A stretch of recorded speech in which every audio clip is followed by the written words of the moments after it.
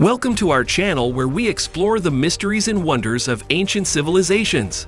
In this video, we are going to delve into the unusual and bizarre things that the ancient Egyptians did. We all know about pyramids, mummies, hieroglyphics, and the Nile River. But did you know that ancient Egyptians used baboons to catch criminals or bathed in sour milk to improve their skin? Let's take a closer look at these 7 unique practices of ancient Egypt. There are many things that come to mind when thinking about ancient Egypt, such as pyramids, mummies, hieroglyphics, the Nile River, and ornate cat statues, to name a few. However, there is so much more to this unique and fantastical time in history. Here are some of the most unusual things that ancient Egyptians did. Trained baboons to catch criminals. While many people know that ancient Egyptians cherished cats, they also made particular use of baboons. Baboons were used as police animals, and Egyptian authorities would walk around with them on leashes and release them on criminals. Hieroglyphics and artwork show baboons apprehending thieves or other criminals by biting or holding them by the leg. In addition to helping the police, these animals were also trained to participate in picking fruit, making beer, and dancing. Sacrificed and mummified crocodiles. While archaeologists were discovering the mummified remains of humans, they also found the bodies of crocodiles that were preserved, but not always in the same way as humans. For instance, in 2019, while excavating the undisturbed tomb at Kabat al-Hawa, a necropolis on the western bank of the Nile River, 10 reptiles were found to be mummified without resin and evisceration of the remains, which are 2 main components of the mummifying process. It is believed that ancient humans preserved the animals as sacred offerings, kind of like food for the afterlife, or for the reincarnations of specific deities. Used ox hooves ashes, burnt eggshells, and a pumice for oral hygiene. The ancient Egyptians used a pumice to beat ox hooves ashes and burnt eggshells into a powder, which was then applied to the teeth and gums to protect their mouths from hygiene issues. They also used a combination of pepper, iris flowers, and rock salts. Interestingly enough, it's also thought that they were some of the first people to invent toothbrushes, or chew sticks as they were called back then. Shaved off their eyebrows when their cats died. Ancient Egyptians loved their feline friends and believed that cats brought good luck to the people who owned them. They treated them like royalty, and when a beloved cat died, all of the members of the family would shave their eyebrows off to mourn its death. Used moldy bread to heal wounds. Ancient Egyptians were intelligent and resourceful and used moldy bread to treat wounds. This method was actually effective and was a precursor to the penicillin and other antibiotics used today. The mold on the bread was usually a fungus that would produce certain chemicals to kill or inhibit the growth of bacteria around a cut, scrape, or any other exposed wound. One female pharaoh wore a fake beard. Hatshepsut was an Egyptian pharaoh in the 18th dynasty, and the only problem was that she was a woman. Female pharaohs were not always as respected as their male counterparts, although ancient Egypt was known for accepting gender equality for the most part. Hatshepsut wore a fake beard to appear more male and to gain more respect from her subjects. Bags filled with mouse bones were tied around the necks of infants and young children. It is believed that there was a strong belief in the healing power of rodents' bones. For instance, to cure an ill baby, the mother would eat a mouse, and then the bones of the mouse would be put in a little canvas bag tied with 7 knots and hung around the baby's neck as a talisman. It has also been speculated that members of the lower class would use a similar method to treat bedwetting in children. Canopic jars were used to store and preserve a deceased person's internal organs during mummification, and then buried with him or her. Each jar held a different organ, one for the lungs, one for the liver, one for the intestines, and one for the stomach. The heart was thought to be the home of a person's soul and remained in the body. These jars were originally plain and unadorned, but as time went on, they became more ornate and represented the 4 deities known as the sons of Horus. Hapi had the head of a baboon and stored the lungs. Duamatef had the head of a jackal and held the stomach. Imseti had a human head and stored the liver. And Kepesanov had the head of a falcon and held the intestines. King Pepihari is rumored to have ruled ancient Egypt for 90 years, holding the record for ruling for the longest period of time. He ascended to the throne when he was just 6 and lived to be in his mid to late 90s. He ruled Egypt during the 6th dynasty. However, a variety of modern Egyptologists contest this fact and instead believe that Pepi actually ruled closer to 64 years. If that's the case, Pepi would be the second longest reigning pharaoh behind Ramesses the Great, who ruled for over 66 years during the 19th dynasty. Although not necessarily unusual, the ancient Egyptians' tattoo culture is often overlooked.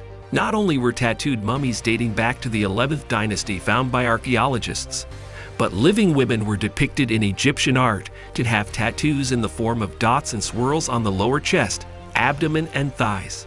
Due to those placements, many historians believe that the markings had something to do with asking the gods for protection and blessing during pregnancy.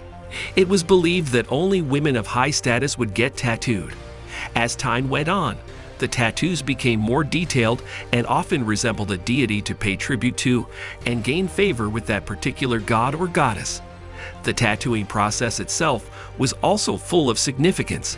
It was seen as ritualistic and began with the creation of a flat tattooing brush made of an odd number of needles braided together in a bundle, typically made of 3, 7, or 9 needles. The Egyptians placed importance on each of those numbers. After the tattooing brush was constructed, it would be dipped in charcoal soot or indigo powder and then used to puncture the skin multiple times. Both soot and indigo contain antiseptic qualities, which help to prevent infection. Once a tattoo was completed, it was rubbed with various herbs and oils to promote healing and seal the coloring agents. In ancient Egypt, bread and beer were used as currency between businesses and were also offered to gods and ancestors. It's believed that workers who built the pyramids were paid in beer and bread. The Egyptians considered beer and bread so important that they believed natural disasters occurred when the gods were unhappy and not providing enough for the masses. Ancient Egyptians believed that the deceased still required basic necessities in the afterlife, so they built toilets into tombs as a sign of reverence. The hair of a pharaoh was considered sacred and never to be seen.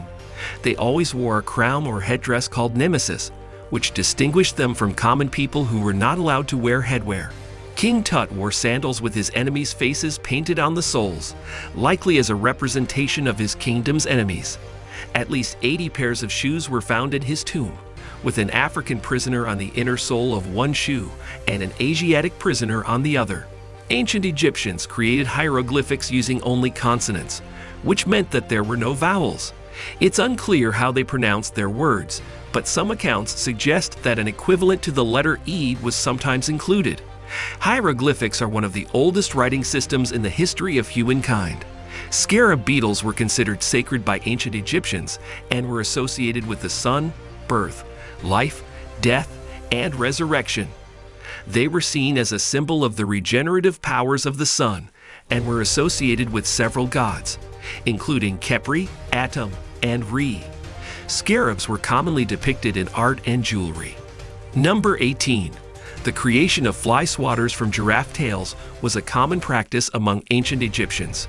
Giraffes, along with other animals, used their tails to ward off insects, making the tails a practical choice for swatting flies.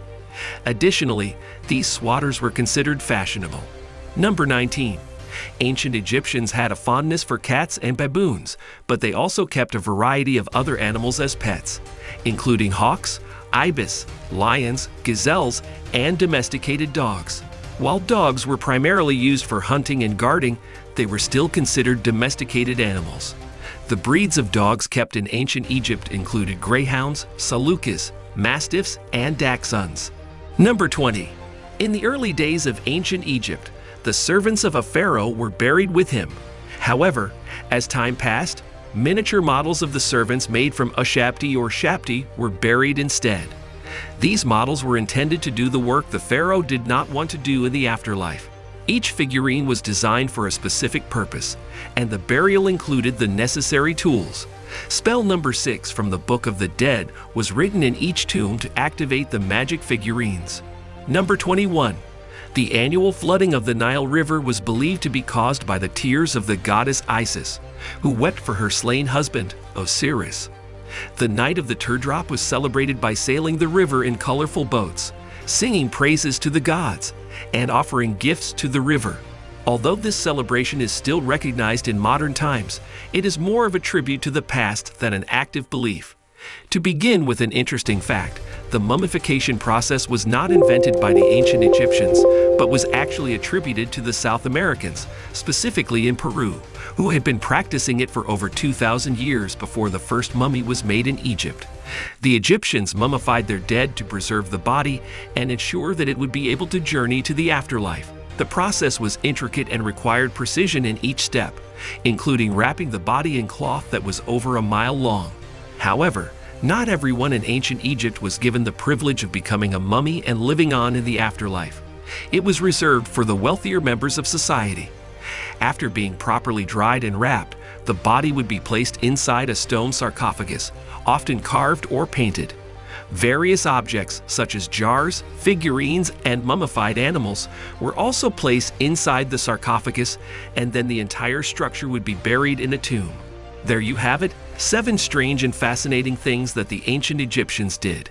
They were resourceful, intelligent, and creative in their approach to medicine, hygiene, and law enforcement. They also had a deep reverence for animals, including cats and crocodiles, and preserved them for sacred offerings. Their legacy continues to intrigue and captivate us today, and we hope you enjoyed learning about these intriguing practices. Thank you for watching, and please subscribe to our channel for more videos like this.